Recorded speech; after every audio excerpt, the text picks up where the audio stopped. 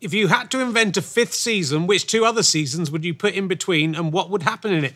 What a hilarious question. That's just one of the 1001 questions in Emergency Questions, which is out now. It's the perfect Christmas gift for everyone. If you've enjoyed this podcast and been enjoying it for nothing all this time, why not buy Emergency Questions, available from Amazon, Go Faster, Stripe, Waterstones and all good bookshops. And also, can I give a mention to our sponsor for this series, Beer 52. You can get 8 free craft beers like this cold brew. And there's one with chocolate in it. This is an Oktoberfest special for just £2.95 P&P. Then you'll be signed up for getting 8 beers a month for £24. But you can unsubscribe anytime, even after you've had your free ones, before you get any paid ones. You also get a little packet of crisps every month. That's my favourite bit about it. And a magazine all about the beers you're going to have. It's really good. It's good fun if you like craft beers. They're a bit strong, aren't they? George was saying his friend wanted weaker ones because George hangs around with people who can't take strong beer. They're very nice beers. It's lots of fun to get different beers every month. And you will be helping the podcast at the same time. So go to www.beer52.com/RHLSTP and you can get your own 8 beers for just package and posting. Thank you very much. Do come down and see some shows as well. We're at LeicesterSquareTheatre.com and you can buy tickets to future shows. Anyway, enough about publicising other stuff. Why don't we sit back and watch another Rehearsal with the amazing Ross Noble.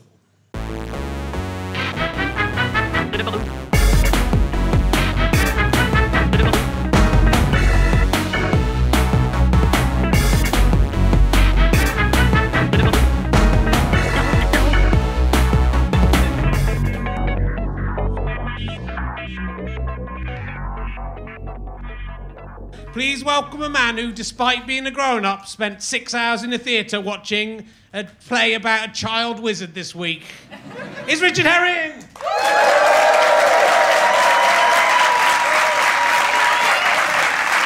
you very much.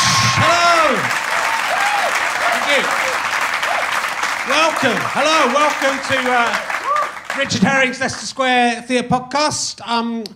I was hanging around with cast of the Double Deckers today. They've grown up. They've grown up quite the most. Peter Firth was there, and the other ones. They call it Rehearsal, so I don't know if that's going to go.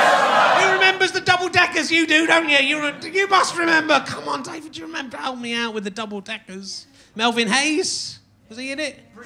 Brinsley thing, yeah, he was in it. Old Brinsley was in it. Love that show.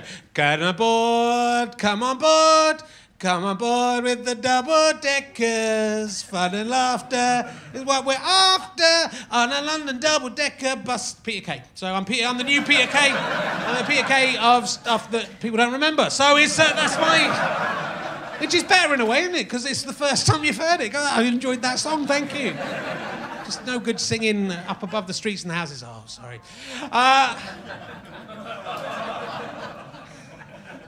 Dawn Airy should be fired. That's all I'm saying. Dawn Airy. I listened back. Jeffrey from Rainbow died today, as we're recording this. Oh, sorry. I love you. Sorry to break it to you. Who we worked with on Fist. He did the Fist Fun radio show 20 years ago. To be honest, I'm amazed he lasted as long as he did. I genuinely can't believe it. Who would have thought he'd outlive Dale Winton, who was also on that series? I'm not saying it's cursed. I've just watched the Rainbow. They took Jeffrey. They sacked him when he was 51, the same age as me. So suck on that, Richard Herring. You're the clever, ironic piss takes of children's TV in the 1990s. You became as old as Jeffrey from Rainbow was when you were taking the piss out of him subtly, and they replaced him with a puppet. And I just watched the first episode. Who remembers Rainbow when Jeffrey wasn't in it? No. You do. Did you like it? They replaced him with a puppet. I mean, that's insulting, and Dawn Airy did that, and I think we should replace Dawn Airy with a puppet. That is what we said in the 1990s. Anyway, look, well, I wasn't here to talk about Geoffrey from Rainbow, though I'm very sad about it. He was a lovely man. Yeah, sorry, I won't keep mentioning it. Every time I mention him, people go, oh, no. I thought he might have come back to life since he mentioned it. No, he's definitely... He's dead. He's gone for good. Yeah, I'm sorry. He's gone. Him and Charles Aznavour, they're gone. They're gone. People listening at home going, why are they talking about these long dead people?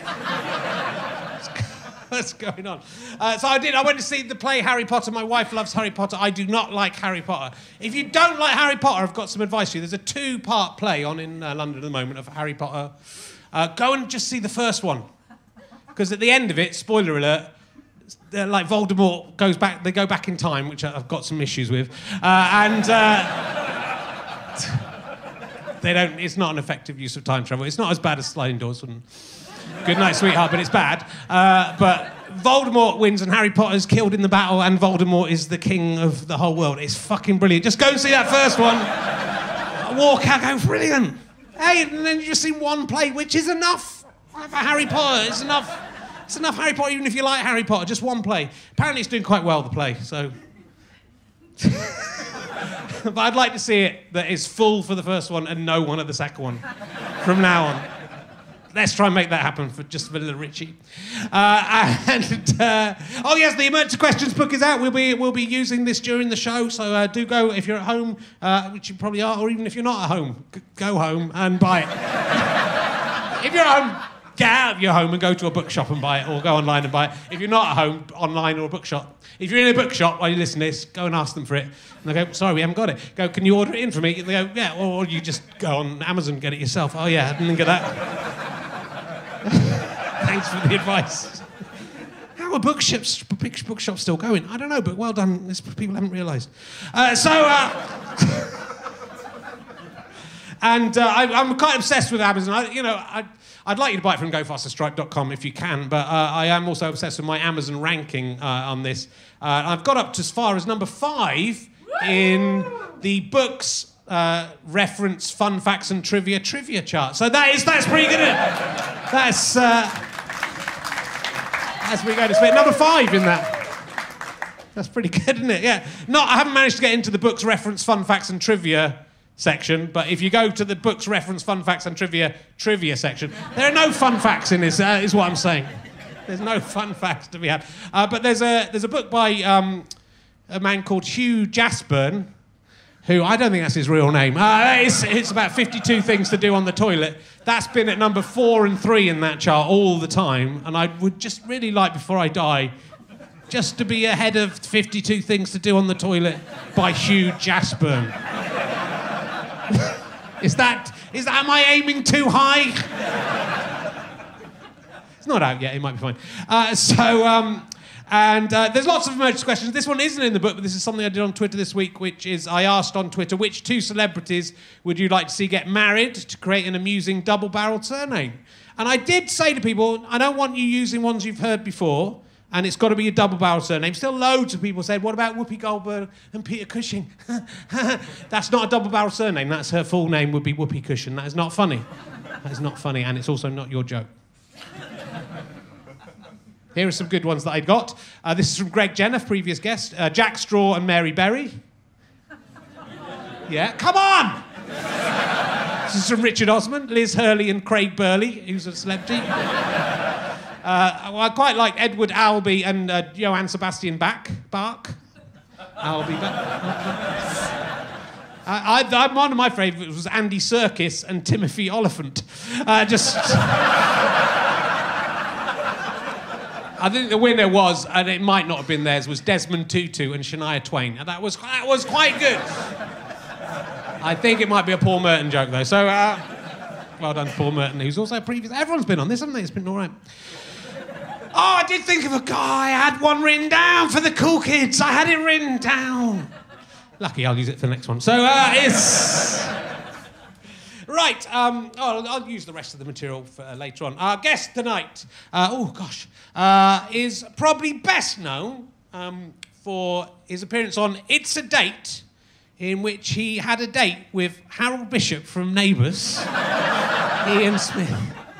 I mean, fuck, I just want to talk about that for the entire hour we've got. Will you please welcome the incredible Ross Noble, ladies and gentlemen, he's back! He's back!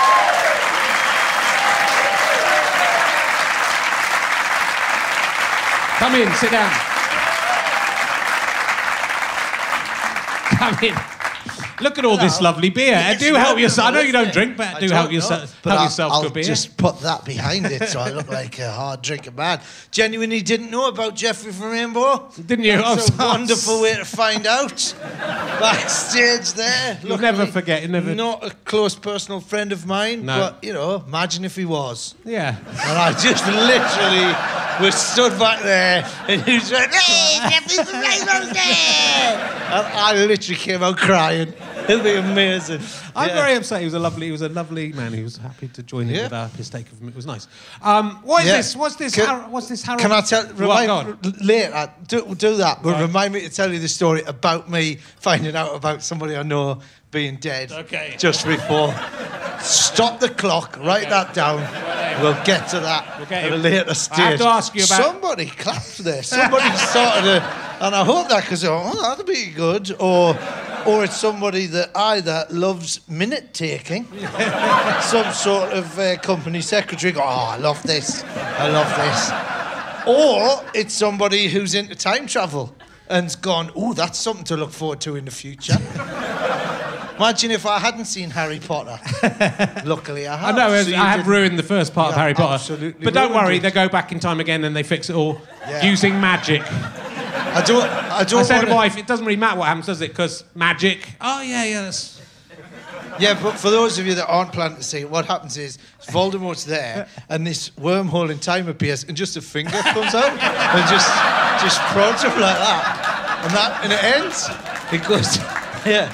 It goes in his eye. Then I can't see. Nicholas Lyndhurst turns up and fucks Helena Bonham Carter. That's what happens. Oh, dear. So tell me about you having a date with Harold Bishop in a TV. Ian Smith. Well, the thing is, when we were filming it, everyone referred to him as Harold all the time. And we were going, he's called Ian. And then people would go, hi, Ian. Like that. They were, hi, Ian. Like that. Yeah, it was it's an Australian series, and a friend of mine's like the showrunner on it, and he said, do you want to write one of these episodes and be in it? And it's basically like people go on a date, and then... and it's a comedy thing, and then the date can go well, it can go badly, it can be anything you want it to be. Now, here's the thing, right? I could have picked any Australian actress out there, right? They had some amazing people in the show, right? And I could have gone, right, who's the hottest woman I could go on a date with? And I thought, you know what would be funnier? Is if I played a homosexual gentleman and I went on a homosexual date, and then I thought, who could my lover be, right? And then I turned to my mate Pete and I just said, it's going to be Ian Smith. And he went, Harold, off of Neighbours. And I went, shit, yeah. And the two of us laughed for about an hour. And then and I started formulating the idea for the story, and then he sent an email to his producer while we were sat there, and within 40 minutes, he went, Harold says as long as it's not homophobic, he's in. Boom! So I had to rewrite it. I'm joking. I'm totally joking. That is a joke. And he said it, and then we wrote the thing, and then we were sat there and we're going, because he's known as Harold. Yeah. So I said, you know what this is? This is Ian Smith's Pulp Fiction. That's what this is. And then we just kept referring to it as Ian Smith's Pulp Fiction. And then he turned up, and then we filmed it. And there was a moment where, because there's all these sort of flash, sort of short dream sequences in it as well. And there was a moment where I was dressed in a full flamenco outfit, and he was in a flamenco outfit. It wasn't homophobic, though. It was... No. They weren't camp outfits. They were just, it was this sort of flash-forward thing, and we were on a big green screen in the studio, and I had a rose between my teeth, and the two of us were flamenco dancing. You have those moments where you go, oh, I've gone too far. Yeah. But it's so funny because it's impossible not to call him Harold, And what was it? He said something like, in one point, he called me like a dirty little bitch, I think it was. And he just And he went, "No, you dirty little bit," like that. And the whole crew, and I changed it at the last minute. There was a line in the script. I said, "Right, say this instead." And he did it on camera, and everyone just started pissing themselves laughing. And we had to do it about 5 times because the crew couldn't stop laughing. Did you have to did you share a kiss? Did we kiss? Yeah. Yeah, I think you'd remember, wouldn't you? With that. It was a lot.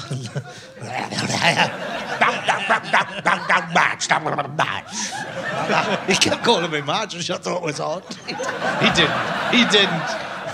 Imagine. It was such good fun, though. It was just, we had it was a whole set, it was in a bowling alley.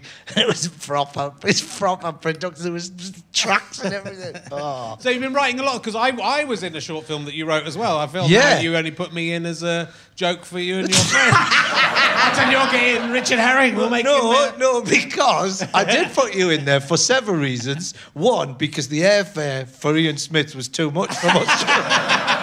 And I thought, who's a similar type? I'm joking. I'm absolutely joking. No, I did put you in, partly because I listened to this podcast and you're always complaining that nobody puts you in stuff. I wanted to ruin your joke. I don't think anyone see it. It was very good, actually. It was thanks. It was a sort of joke within a joke. It was a headmaster, and I did, to be fair, you were my second choice. Okay, who was the first choice? Nick Frost. That's always my. That's what I was going to talk to Amanda about. It wasn't Nick Frost.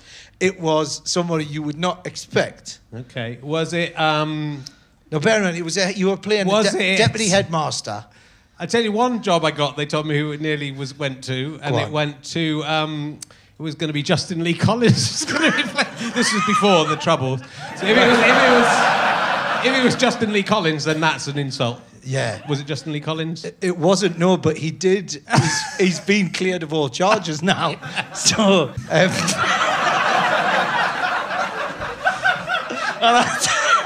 Was it Jim Davidson? It was one of those things where I said, look, if he says no, we've got to get Richard to do it. And they went, well, he's definitely had some sexual misappropriate stuff. The other guy they're talking about. Yeah. And they said, with Richard, it's 50-50. So, what? Yeah. So, he had a little bit of trouble, but he's fine now. You haven't told us who it is yet. Alan Jones.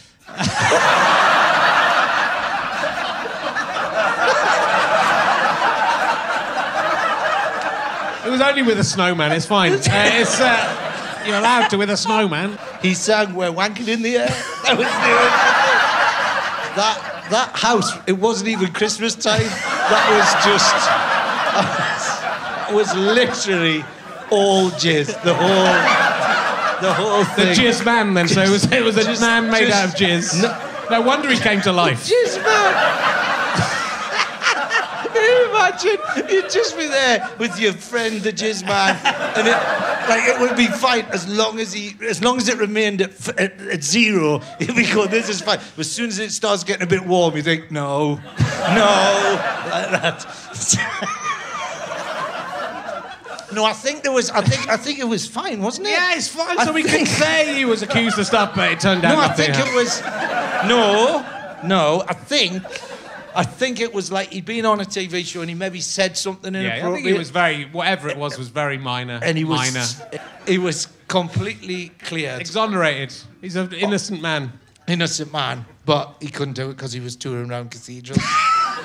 Singing. So I said, who could possibly play a deputy headmaster? And I had a moustache. And then you did. Yeah, and it was a beautiful moment where Richard was sat there and we was on set. That's what they call it. Yeah. We was on set, and you just had a moment where you realised that you were your father. Yeah. My dad was a headmaster and a deputy headmaster before that. Yeah, having a bit of a freak out. Yeah, it was but weird. You were very good in it, and I thought you were shamefully overlooked for the acting awards. Yeah, the acting awards. Yeah. No other job offers have come flooding in. Oh, that's disappointing. Yeah. I was hoping I was going to kick it off on something. Yeah. People would see you in that and then just go, he's the man. Yeah. And then you'd be off on a sort of Tim from the Office style of set. And then you'd have to come on here and go, I was on another Hollywood film. And I'd be sitting at home listening to the podcast going, I've made you successful. But didn't work, did it? No, didn't work.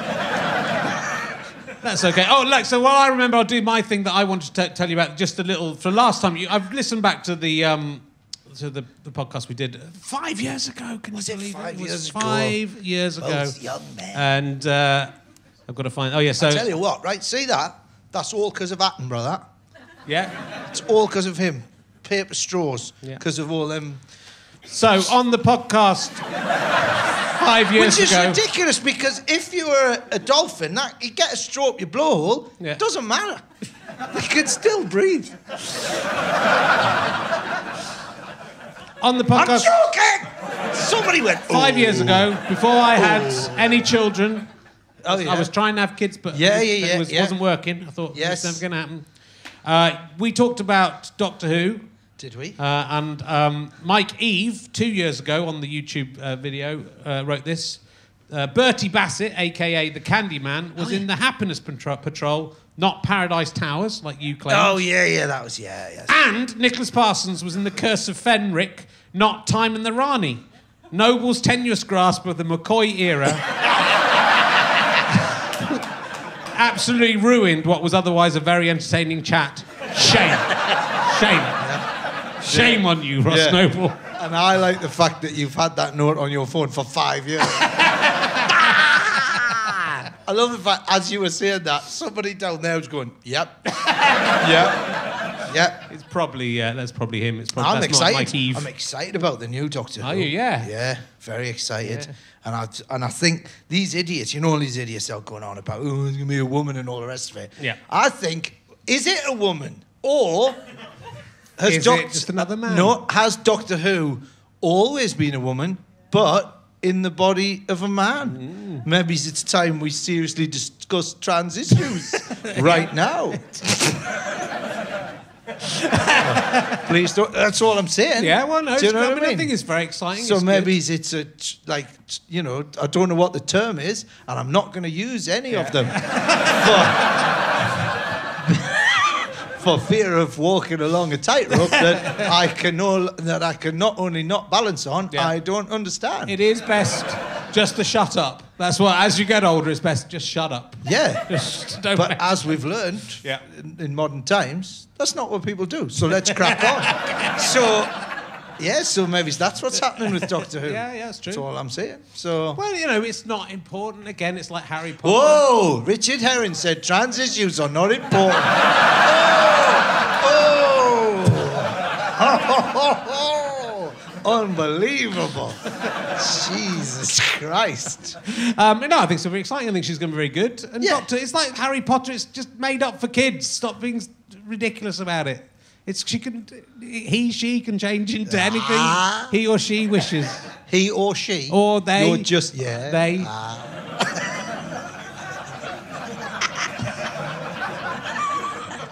Everyone's just the same. Everyone's the same. Whoa. Oh. What? Some people are better than other people, but definitely not white men. Definitely not white men. We're definitely not the best ones. Not anymore. Not anymore, eh? That's I tell you who is the white men. That's who it is now. What, getting all that way, we should have the... When's there an International Men's Day? Exactly. It'll be good. I'm looking forward to it. So let's ask an emergency question, which might be where we come into this podcast. The new emergency questions book. Okay, let's try this one. Right. Question 272, if you're following at home. Of the new version. This is the new version book. Yeah. Would you rather have dandruff that doubled up as an acceptable substitute for ground coriander? Or smegma that tasted like the most delicious cottage cheese? Well, I would say the second one would certainly make it more acceptable getting your knob out at a farmer's market. And that is always what I'm looking for in life. When I get up in the morning, I think, how can I get away with this? Yeah. Do you know what I mean? the days of popping it in a bat and pretending you're offering it to a small person in a trench. How did it get worse? How did it get worse? Somebody... I tell you, political correctness now. You can't even get your cock out at a farmer's market now. Thanks to bloody women, all the women, the feminists. Oh, yeah, there'll be all sorts of trouble. We can't get our cocks out at a farmer's market. Unbelievable. Well, talking of farmers, it's about farmers time. markets, 490, what is the worst thing that a cow has done to you?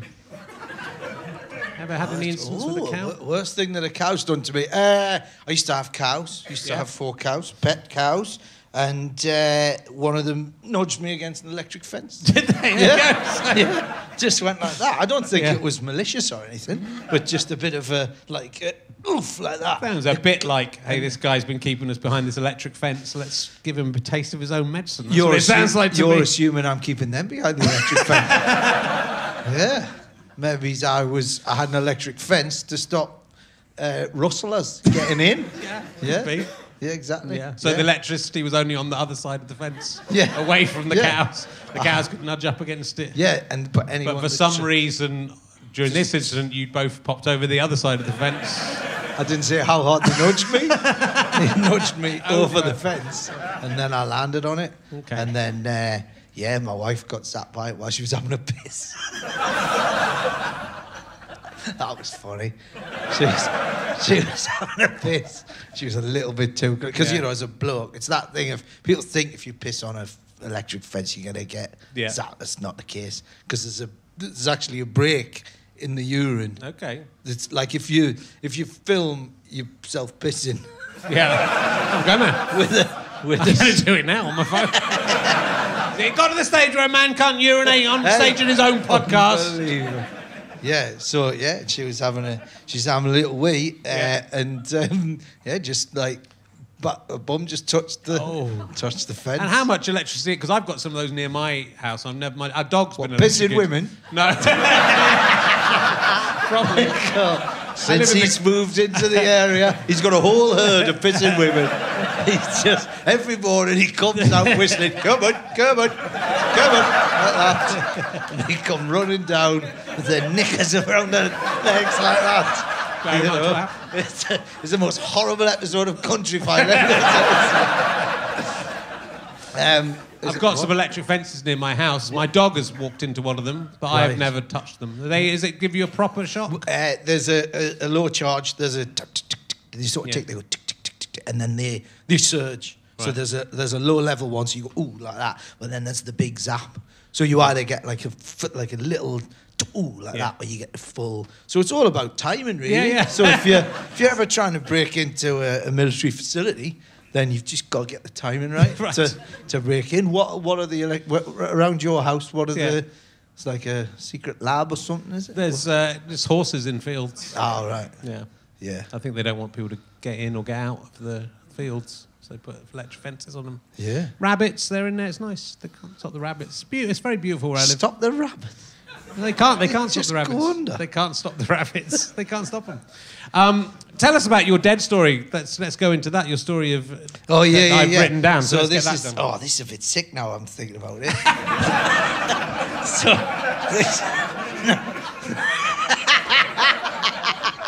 I just went, there's a thing, and then now I've had time to ruminate. I think might be an Okay, let's move on. Let's give it a go. We can always just cut this down. Do you think this? Hello, it's Ross Noble. Thank you, Ross. No, don't people like that, or they'll think we've got a person in a coma who's just. That's what I would do if one of my family was in a hospital and the heart monitor was on. I would deliberately pause as it beeped, just pretend I was swearing a lot, so they'd be in the coma like that, and because they could hear the beeping, beep, beep, beep, and I'd stand there going, "Wake up, you king," and it'd be like I was. That would probably bring them round. Yeah. Let's hope that happens. Let's hope that can. It's better than Boyzone. They do that, don't they? The Boyzone travel around hospitals. Even to people who don't like Boyzone. They go, come on, it's us, Boyzone. Come on, you can pull through. So I was doing... I was in over the road there. I was doing Young Frankenstein, the musical, in London's Fashionable West End, and I was with the incredible. I'm going to say incredible. She's truly an incredible human being, Leslie Joseph. Oh yes. Not Dame Leslie Joseph, which I think is a crying shame. It's about time. Yeah. Because she's really quite an extraordinary individual. And there was one day she was talking to me, and she sort of doesn't finish one thought before the next one. So you can imagine how a conversation between Leslie and I goes. There was... and we stood there. One day she came and she went, oh, I'm full. And I went, you're right. And she went, I've eaten 2 weeks of an advent calendar. It's incredible, right? And then... Sure, I was only going to have the first of the month, and I've gone for it. They were lovely. And another time, she just turned to me, and just out of nowhere, she went, "What was that island I got trapped on with John Nettles?" Like incredible. Like she makes me laugh more than any other human being on the planet. There was one day, so she was talking about. She's talking about this woman who'd been run over. It was on the news. And she was in all seriousness, but she didn't finish one thought, and then she moved on to the next one. And she went, it was absolutely terrible. This young girl, she stepped into the road, and this young boy on a bike went straight into her, and she was killed instantly. Would you like a wine gum? What? And so there's a bit in the show. Why am I telling this publicly? So there's a bit in the show. This is terrible in respect to the dead person's family. Hopefully they're not listening. There's a bit. Well, they're dead, aren't they? Oh, the family. Family. Anyway, so we were. Oh God, this is wrong.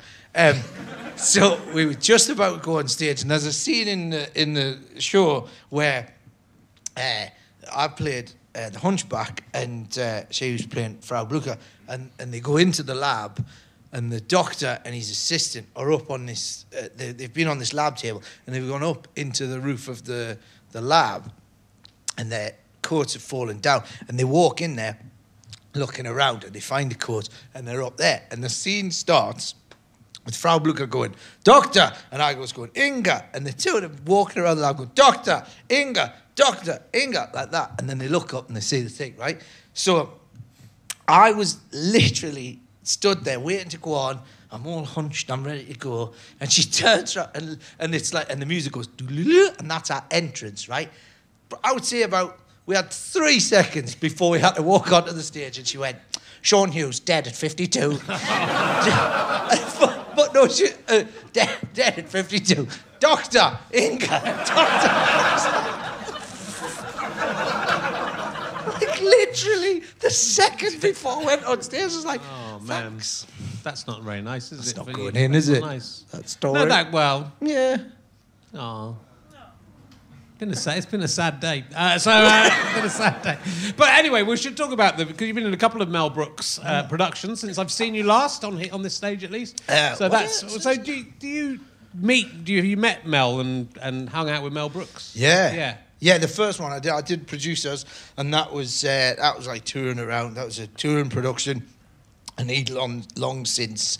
Where's he going? Look at that. Deeply offended. Might be. Deeply offended by Deeply everything.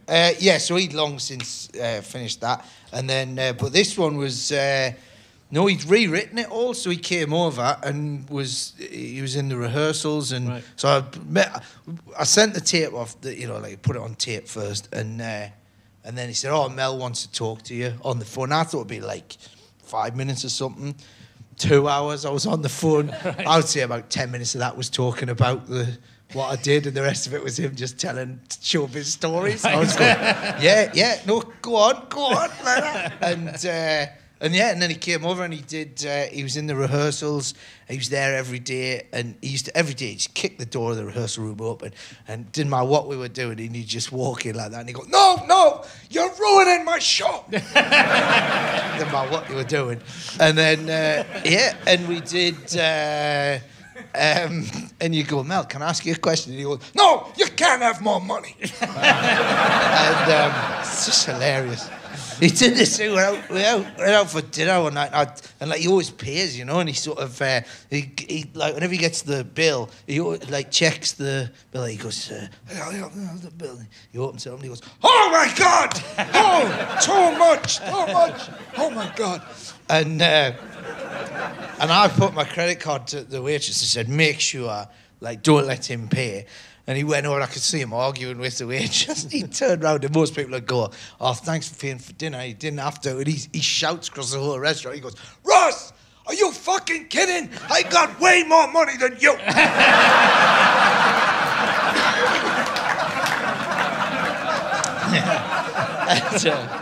Yeah, it was like that all the time, constantly. So yeah, so he was in the rehearsal room for like, we did like 6 weeks or something. And then he was here for 3 months. Right. And he just... yeah, it's just non-stop, just sort of like, so it was all day and then we'd do the show and then we previewed up in Newcastle, so he came up to Newcastle, so it was that weird thing, it was just like, there's Mel Brooks in Newcastle, it's quite a weird, yeah, but he was around and there was one night he did this thing, we were, oh God, this is a long story, right, I'll go as quick as I can. It's right. okay, we've got here all the time. So we've got to fill it, as long as it's not offensive, we've got yeah. quite a lot of time to fill in this one. So there's a line in the show where Frau Blucher, Les Joseph, says, talking about the original Victor Frankenstein, and says, he said, let's play croquet. I carried his, he carried his hoops and mallets, and I carried his balls, right? It's a classic Mel Brooks line, right? And he said, he goes, what you gotta do? You gotta do it. He goes, and I carried his balls. I carried his balls, like that. And Leslie went, I carried his balls. And he went, no, I carried his balls, like that. He had a very specific way. And he goes, you got to do it just enough. I carried his balls. She went, I carried his balls. He went, no, like this. I carried his balls. But don't go, balls. You got to go, I carried his balls, like that. It's obsessed with it, obsessed with the tiniest details. Like, there's a bit where I had to say, what a pair. And he goes, no, it's what a pair. And I go, what a pair. No, what a pair. What a pair. What a pair. Listen, what a pair. And I go, what a pair. No, what a pair. Yeah, go, what a pair. No, what a pair. Go, what a pair. That's it. Do it exactly like that. What a pair. Okay. So he's obsessive about these tiny little rhythms and all that sort of stuff. Anyway, there's one night we did Q&A after the show, and it was all like MasterCard, you know, like competition winners, or like you pay to, you know, come and see this Q&A, and we're doing it like that. And they don't know that Mel's in the theatre, right? And like, it's one of those things where nobody enjoys being Mel Brooks, like enjoys being who they are more than Mel enjoys being Mel Brooks, right? So like, we're doing all this Q&A and all the rest of it, and then he just pops up out of one, like in one of the boxes, and he goes, that's right, it's me! Come on! Here I am! Okay, get your phones out, take a photo! It's just like, but he's like this all the time, and he's just like, it's like we were, another time we were in a restaurant, and he goes, and he had a hat on and glasses, trying not to get recognised, and somebody recognised me, and he jumped up like that, took his glasses off, and went, what about me?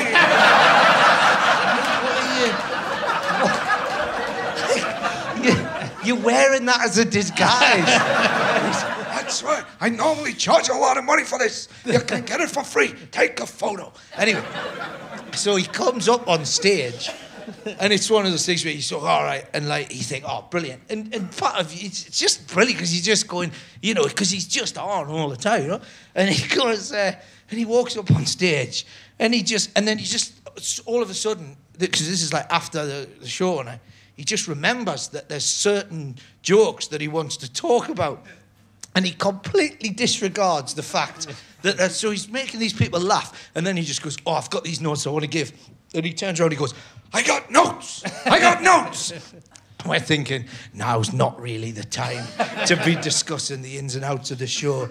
And the audience, you've never seen a room full of people more confused. He turns around to Leslie and he goes, Leslie, you gotta go harder on the balls.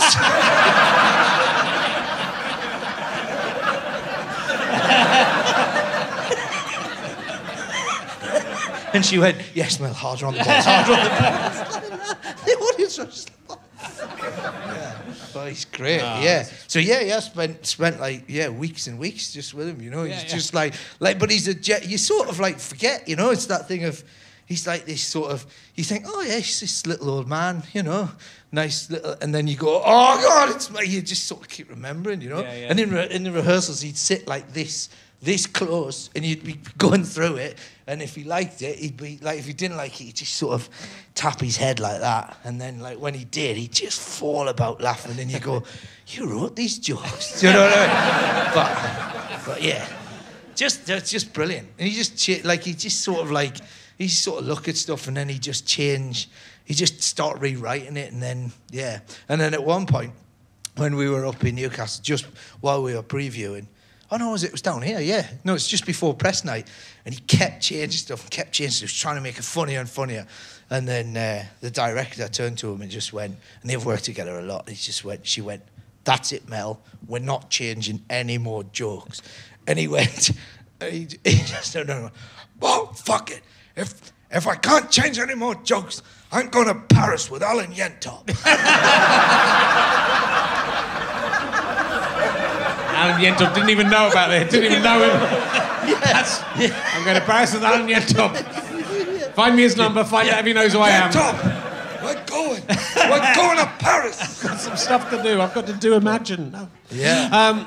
But a genuine, bona fide legend, genius. And how did you find? Obviously your stand-up shows are pretty on the fly and unscripted, and you can do what you like. How was it working every night and having to? It's brilliant. Well, that was the fun thing about it. It was so tightly. When I did the producers, that was a bit looser, but because he's so obsessive about all the comedy, and Susan Stroman, the director, because she's like a choreographer and a dancer herself, and like she likes everything to be. So it was basically just like taking a thing, and then we were just Hadley Fraser, who played the Doctor. We sort of like his double act. So we just spent like every night we were just honing it, and just getting it to the point where we just finding all the tiny little. So it was actually for me. It was great because it was that thing of like, you go, right, tonight, let's see if we can get that, and just, you know, so, yeah. And you were nominated for an Olivier Award. I don't like to talk about it. Yeah, I was, but I'm fucking Hamilton! What? not bitter at all. Yeah, it was. But it's amazing. A nomination is like amazing as well. They give some, you know. I got a certificate. Did you? Got a certificate. That's a kick in the balls, isn't it? Do you know what I mean? I mean, that's a mad thing. I was never expecting an Olivier Award nomination in the first place, and then you start going, you go, oh, right, okay, if I win this, and this is the bad thing. I wasn't thinking, oh, this will establish me as the elite of musical theatre. I was thinking, they give you a little king. They give you a little bronze king. And I thought, I'd like a bronze king. Yeah. It's like a Laurence Olivier action figure. Yeah. But didn't get it. Could be Hamilton, the start of a chessboard if you win enough. Oh, imagine that. I bet Judi Dench, she's got like a You need the full set of Oscars for the pawns. Yeah, and then that's he could be the king. Well, that's what Mel's office is like. He's literally like, in his office, it's just behind him is just this desk, and it's like that, and it's just Emmy, Grammy, Oscar, just this big pile of But I've got a certificate, so yeah, I won the What's on Stage award, so it's not. Yeah, that's all right. You know, it's not. But did you get a trophy for that? I did, but nobody's given it to me yet. So can't even use it as a chess piece. Should probably have a little look at it. Yeah. But yeah, that was great. Oh God, you know, because you know that weird thing of like, you know, comedy awards and that. I know this sounds like a really arrogant thing to say, but it was comedy awards. You go, fine. I expect to win them, but I never expected to win get these. It's musical theatre, song and dance, man. Brilliant, loved it. But I couldn't go to the awards because I was on tour. Yeah. So just as well. Yeah. Still, I sit there with my certificate. Oh look! I meant you can't have a drink. You don't. Do you used to drink, and then you've never drunk. Never drunk. Never taken the old nose cocaines. The old nose cocaines. No, never been up my street. All of that. Because even though on the last podcast you said you never had cocaine, loads of the comments on YouTube and it were, yeah, that's what you have when you take too much cocaine about you. But because you don't need to take any kind of drugs. You like this already? Yes. Yeah. But anyway, I've heard it's good, though. Beer's really good. If you like beer, you can get 8 free beers from beer52.com/ if you put /Leicester on the end. This one's called Vanilla Killer. It's actually full of poison. I didn't realise till I drank it. It's a Russian nerve agent. But it tastes really good. They're strong, though. George, the sound guy's friend, was going, oh, it's a bit too strong for me, because his friends are a bit... Can't take the drink like I can. I'm not really drinking at the moment either, so this is... I'm quite drunk on half a bottle of Vanilla Killer. And is the idea... From Bunthaus. Is the idea that you get the... Look at that, what's that? Yeah. Tannensaft? Yeah, exactly. You get 8 different craft beers every month. The first lot's free, and then you can join up, get these free ones, then fuck off.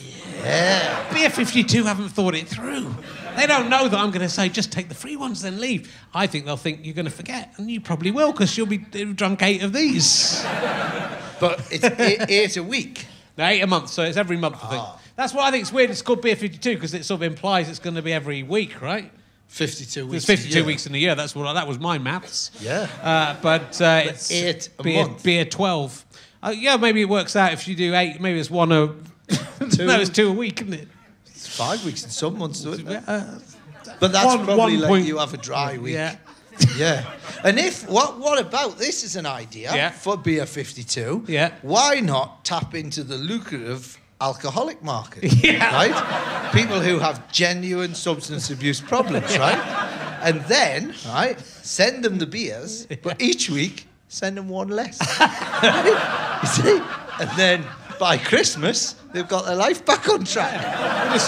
Just water them down. If everyone got their beer from Beer 52, yeah, and then it was beer to begin with, and then just increasingly slightly less alcohol in them, they'd think, oh, I'm drinking. And then everyone's off. They're not drinking anymore. If they had any... In many ways, I'm like the new Russell Brand. Look at that one. That's a Choco Stout from Germany. You won't be able to get these after March next year, but these are all from Germany. Yeah, but hang on. If Checkers is it Checkers goes? Oh yeah, through, the Checkers is going to go through. You'll be allowed to drink a big straw.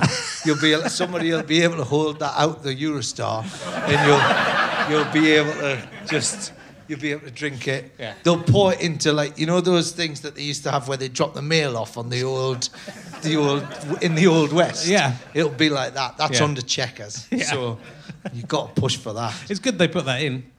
That's all going well, isn't it? That Brexit. It's going really well. It's going great. It's going to be fine. I think some beer is better than no beer. That's what Beer 52 They do say that, but I say no beer is better than some beer. That's what I say. Yeah. That's why I'm very much behind hard Brexit, no deal, hard Brexit. That's what I'm... Is that what you're going for now? I'm right behind it. We might as well. I mean, we've come this far. Yeah. That's just... Well, I want... going off a cliff edge, but as long as it's a British cliff... Yeah. As long as it's Beachy Head... I think anyone that says we're not going off a cliff is disrespecting Beachy Head. And they're the very cliffs that Vera Lynn sang about. So, yeah, come on. Get behind it. Yeah. Also, if we do no deal hard Brexit, then all the people who voted to leave can't complain. But if anything is... They can go, yeah, it's because you compromised very slightly with the European. That's why it hasn't worked. So to make it... Why don't it has to really go down the toilet. A lot of us will have to die... And Menace won't have any food or money. But when we come out of it in 70 years' time, we can go, see, you were wrong. It was definitely wrong, and it was your fault. You're 52%. Why don't we start pushing, instead of a hard Brexit, yeah. Why don't we start a campaign for an extra hard Brexit? Yeah. Super hard Brexit, Super hard. where we literally do trade with nobody. Right? Where we literally cut ourselves off from no one's allowed in or out, right? No one's allowed to export anything or import anything. What about people can make stuff, but then they have to just chuck it in a big fire? Oh no, you can still make stuff. make That's it, fine. just can't sell it to anyone. But you're only allowed to sell directly to the people, not even like Orkney or Shetland. It has to be. You have to be able to deliver it overland, right? That's the only... And then, that way, it'll encourage British businesses. That's true. And it'll stimulate the economy, because that's all you'll be able to buy. Extra hard Brexit. And then once we've got it up and running, we then start just letting the Chinese in, maybe. Why don't we sell Northern Ireland? I'm joking! Jesus Christ, I'm clearly joking. Just feel genuinely go, oh no. No, I don't think we could. No, that's, could we? like, but then they're thinking, but could we? That would solve the problem. Imagine, you might have solved it. Theresa May, we solved it. If she just went, there's no way out of this, and she went, listen, I've got it, right? We just flog Northern Ireland, right? What, to the Irish? No, sell it to the Far East. You know what I mean? We just flog it. We sell our interest. We go, well, what are you going to do? Don't tell them there's a little border issue then. Yeah, no, it's fine. Don't look at the border. It's fine. No, it's good. Just buy this. It's lovely. It's all good. There's a lot of angry people live here. Sell it off and then use that money, you know, to build the fires that we're going to chuck stuff on. It's good. Were the majority right when they crucified Jesus? That's my question to you. Yeah, they were. That wasn't a good example. I've never been on Question Time, have you? No, I've been asked, but I don't fancy it. No. I think it's a bit of a poison chalice for a comedian as well. Yeah. It's like, but also you're saying. So I've been on This Week and that was not good. Hold on, I had something I wanted to talk to you about somewhere. No, is it written down? Some of it's written down. Oh, who's your favourite celebrity, apart from yourself, associated with Cramlington, where you came from? There aren't that many to choose from. There's a lot of footballers, is all I'd say. Well, Mark Clattenburg, he's the referee, isn't he? I would say probably Ray Stevenson, that played Punisher. He was not from Cramlington, but he spent some time there. He did. And also, I mean, it's not really a celebrity, but there was a Zeppelin base there many years ago, before it became a new town. And and the highest building's Manor Walk Shopping Centre. Is it good? It's good to know. Before you ask. I wasn't going to ask. All right, Sting taught at Sting taught at the school, the Roman Catholic school. Yeah, but Sting taught at every school. It's like I went to school with John Lennon. No, he didn't. It's like Sting. Yeah, he did. They kept moving around because he kept on getting the girl standing too close to him, didn't they? You wouldn't do that. You couldn't write that song now, could you? A 30-year-old man couldn't write a song about being a teacher and being upset that girls were standing too close to him at school. But wasn't that the point of the song? Well, it was, but he still was allowed to get away with it, wasn't he? I don't think you could sing She Was Only 16. Only 16. No? She was too young to fall in love, and I was too young to know. That was the lyric. Yeah. Couldn't write that now. No. It's different times. You could write it, but you just couldn't show it to anyone.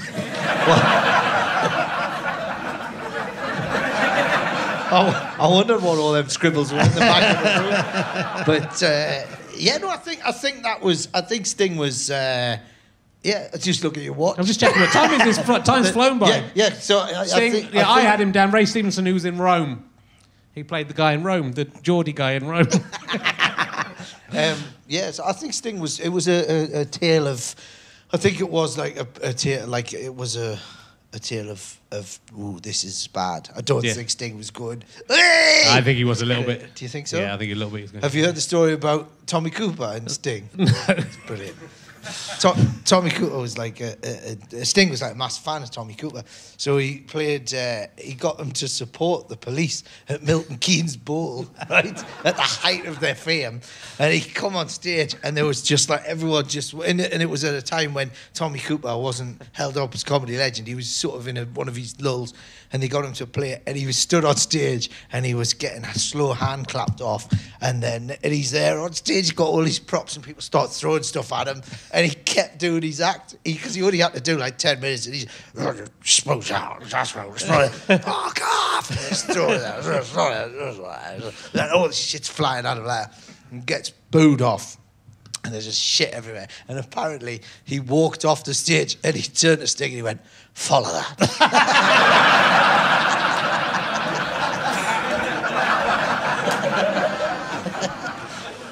Oh, good. So you're on tour. I am. Your new show, El Hablador. I am, yes. When's this going out? Oh, I don't know. It's probably after the tour's finished. About a month. All right. No, Oh, about I'll 2 weeks, just... 2 weeks. Yeah, all right. Yeah. No, it's the start of November. I'm back in London. Oh, yeah. At the London Palladium for... Nice. Ooh, for 2 nights. And then, yeah, so... But the rest of the country, if it goes out earlier. Yeah. Oh, and I'm doing ones in December. I'm on tour, yeah. Yeah, so what's... Yeah. Who, are you El Hablador? Is that you? Yeah, I am. Yeah. There's a big song, I've got this big song at the start that talks about the legend of El Hablador, but it turns out there is no legend of El Hablador. It's something that I've made up. Okay. And there's a song about how I've made it up. Okay. At the very start. It's a full audio-visual spectacular. Oh, it sounds good. And then the silk curtain drops, and then I've got a giant skull, inflatable skull, with wings, about 40 foot across, about 20 foot high, and there's a smoke machine, and it lights up and flashes, and I come out of its mouth, and then never mention it for the rest of the show. And it really makes me laugh, because at the end, I do questions at the end. I say, any questions? And then some dickhead always goes, what have you got a big skull for? And I go, because it's funny that you never mention it, and you mentioning it's made me laugh even more. So, how much did the big skull cost to make? Shitloads. Yeah. Absolutely shitloads. Yeah. I could have just had a black curtain and a swimming pool. And you've got to transport it. Does it go down to a suitcase? It fits in a van. Yeah. Yeah. So, yeah, it's all good. I looked into getting inflatables for my 50 tour, then I decided just to have it painted on the back of the backdrop. Yeah. It was about 10 grand cheaper. Yeah. And it was the same. I couldn't have walked through it, though. Yeah, no, this is a full 3-day extravaganza. Yeah, that's good. In many ways, people have had their money's worth before I even speak. So it takes the pressure off the show somewhat. You just go, what? I'm not enjoying this. Don't care. You've had your fun. And how much of it is, do you know what you're going to say, and how much of it is you don't know what you're going to say? Entirely scripted every night, every word. Yeah, good. Literally every word. There's a through line and a thing. Just play with ideas, you know? Yeah. So, yeah, I get an idea, and then I think, oh, that's good. I'll do that tomorrow. And then I'll do the start of it, and then forget to do the second bit of it. Yeah. Or I'll do the end of it and just smash it around. So it's sort of just like what's the best way of putting it? It's not like a list of jokes. It's like a load of pictures that I smash together. Yeah. Does that answer your question? Yeah, it does. Yeah. I mean, that's how all comedy's written, really. Yeah. Just some of us can remember what we did the night before. Well, we didn't all go to fancy universities. It's mainly what they taught me at university is how to write a through line in a comedy show. Yeah. Yeah. Writing stuff down, though, isn't it? It's right. I never write stuff down. I forget nearly everything. Yeah. I can't bear to listen back. I mean, I had to listen to myself. Luckily, it was mainly you. Right. Today, just to check we didn't talk about the same things we talked about 5 years ago. What I've done is just talk about things that have happened in the last 5 years. It was the easiest thing to have done. But instead, I had to listen to you for an hour and a half, or talking to you for an hour and a half. Fucking hell. Unbelievable. My life's awful. How do you think my wife feels? Yeah. She's got this shit all the time. Mine, she doesn't have to do the research. No, doesn't have to look it up on the internet. To be fair, I only did a page and a half on you. I did loads on Amanda Abington. Yeah. Loads. But, at least in 2 weeks' time, I'll be ahead of the game on that, won't I? Well, you can ask me her questions. Yeah, I'll ask you one of her questions. Yeah, go on. You play a lot of police officers. Yeah. Why is that? Because I've failed to get into the police. Okay. And I'm living out my fantasies. Okay. That's probably why. You have played 5 characters in the bill. Can you name those 5 characters that you've played in the bill? PC1, PC2, PC3. No, they are. Let's see if she knows. I'll ask her that as well. Well, don't say it now, because you might be listening to she this. might listen and then learn it, Yeah. Yeah, clever. But now As if she might hear that question and then go, I'm going to learn the 5 characters. Yeah. Do you remember when Paul O'Grady was in the bill? Don't remember that. Yeah. What he did he play? played like a prostitute. Yeah. Okay. Played Lily Savage, basically. Yeah. Was that before Lily Savage or after? I think so, yeah. Yeah, okay. It's a fun fact about the bill. That is good. And I think... Everyone's been in the bill. Have you been in the bill? No, never. No, I've not been in the bill. We're the only two people in entertainment who've never been in the bill. I think Rick Mail was in the bill, wasn't Probably he? was. Yeah. Yeah. He was in the bill. Who else was in the bill? PC Tony Stamp. He was in it. Yeah, he was in the bill. Do you ever see that?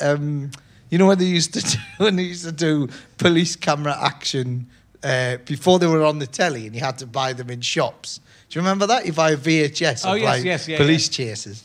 And I had one once. I bought this and I put it in, and it was the fella from the bill, and he went, and he's got the full police uniform on, and he's leaning on a car, and he goes, "Hello there, I'm PC Tony Stamp." Right? He actually said that. "I'm PC Tony Stamp," and then he paused, and he took the hat off, and he went, "Not really. I'm the actor," and then he said his name. I'm the actor who plays PC Tony Stamp. I don't know my own name either. It was genuine. But he took the hat off as if to go, "Fuck, that's not PC Tony Stamp. He's taken that. Oh my God. He's got a head. He's actually got a head under there." And there was, it was brilliant. I kept that for years, that VHS. There's a brilliant one where it said, "A group of young girls see a disgusting homeless man in the street." He see a disgusting homeless man.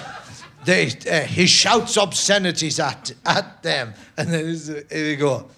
They go into a shop and return, and egged on by bravado and peer pressure, they attack him with silly string. Silly string. But you go, it's silly string. Silly string. Like, what sort of string did they attack him with? Silly string. Yeah. And then there was another one. He was like a flasher, and they said, oh God, what was it? It said something like, "Thanks to CCTV, look at this man exposing himself in the street. Now, it was because of CCTV just coming. Thanks to CCTV, you can,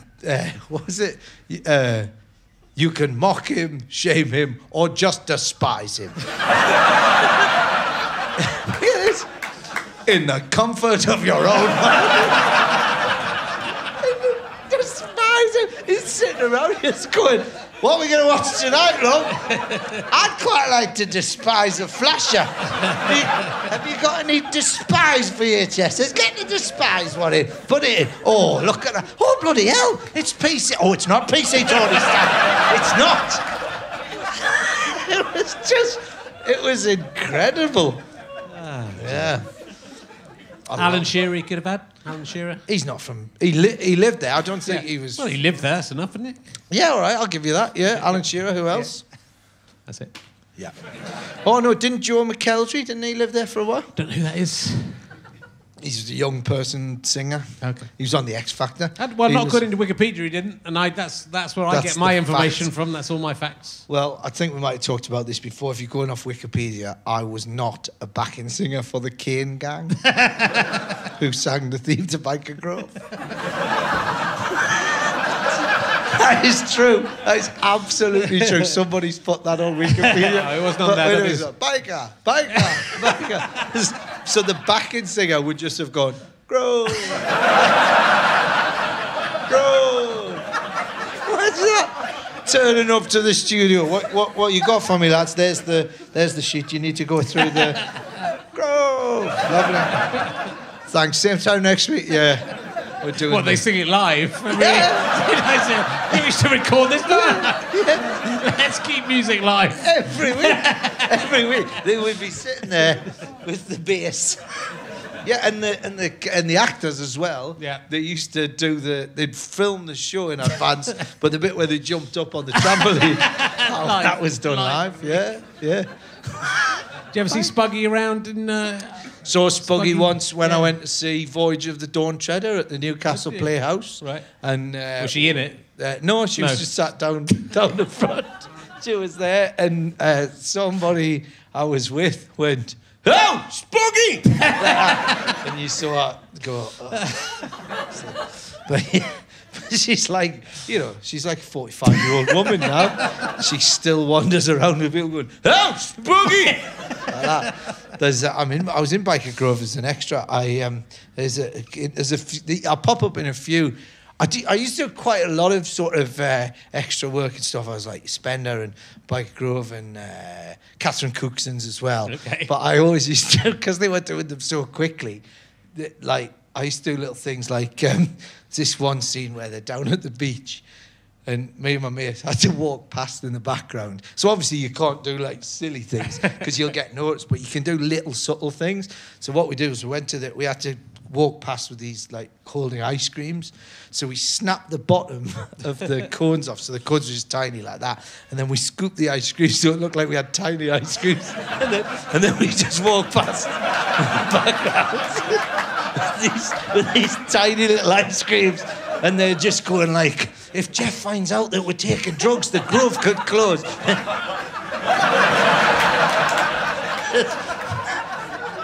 Walking past in the background. And then there was another one. There's another one in a nightclub, and everyone has to, and obviously like you can't play the music because it has to just be, everyone has to dance silently. And there was all these like young kids. We were much older than all these kids. I don't know, about 12 or something. We were like 14, 15 at the time. So we were significantly bigger than everyone else. It just looked weird. And so everyone and all these kids were just sort of standing there. And me and my mate were like really giving it. So I thought, we'll definitely get seen in the background. And the sort of AD says, right, he said, you're not dancing enough. There's music playing, so you have to. And he went, just copy what these two are doing right. So we're in the club, so we're dancing around, and then as soon as they start the take like that, we start dancing like cowboys. So we do this, right? And then I pull out like a fake gun, like firing off the guns. And all of these kids are copying what we're doing. So there's like a hoedown happening in the thing. And our ding, ding, ding, ding, ding, ding, ding, like that. So we're doing all this. And then, and I sort of checked to see whether, because, obviously if it was like a kind of like it was a tight shot and it's just movement in the background, but it wasn't. It was sort of like a mid-shot. And they were going so quickly. So somewhere there's an episode of Biker Grove where they're in a nightclub and it's like all rave music and everyone's just doing a hoedown. And there's another one. There's an episode of Spender where me and my mate are we're in so we're behind Spender and he pulls up in his car. But we looked at it and we sort of realised that we were pushing it was at the airport and it had the trolley, and we realised that if we weren't going to make it into the shot because they'd started us too far back. So they go like, and action, like that. And he gets out of his car and I said, we're going to have to get a move on here, like this. And I went, there's an action, and we just started legging it, pushing the trolley, and everything's like rattling around. And the fella comes over and he just goes, you're going too fast. And I went, we're late for the flight.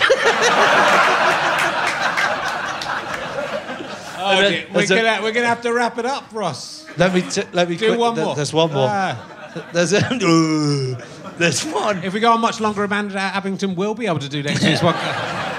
Look, there's another one in one of the Catherine Cooksons where there's a veterans hospital. They've all come back from the First World War, and they give me a bandage, and I was sort of I had a dressing gown on, and they sat me in this wheelchair, and the main character, Catherine Zeta-Jones, was in this one, and they had to walk past like that, and there's all these wounded soldiers and that, and they sort of gave me a bandage around my head.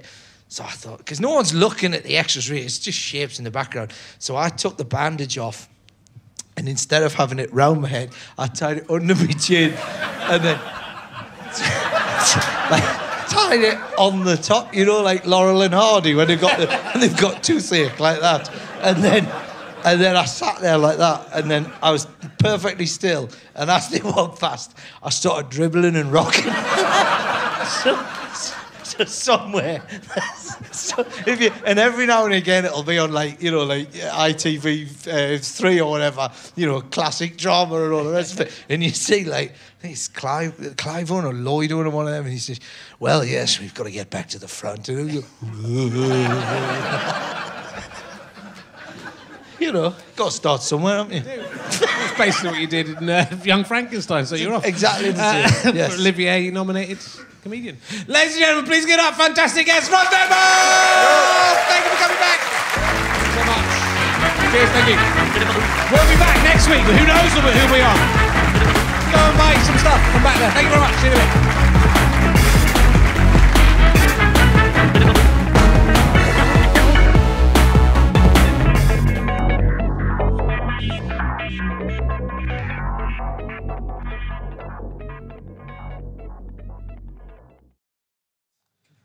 What is the smelliest or loudest burp you ever did? What a brilliant question. That one's for kids, but adults can use it too. Emergency questions. Go and buy it right now. And also, thank you to our sponsor, Beer 52. If you want 8 free craft beers for just £2.95 package and posting, go to beer52.com/RHLSTP and sign up, and then you can get your beers. They'll be delivered to you. You can bunk off as soon as you get them, or you can stay in and get 8 more every month, different beers, for just £24. It's a fantastic company. And you can get drunk drinking the beer. It's good. Anyway, thanks for watching and listening, or both. See you.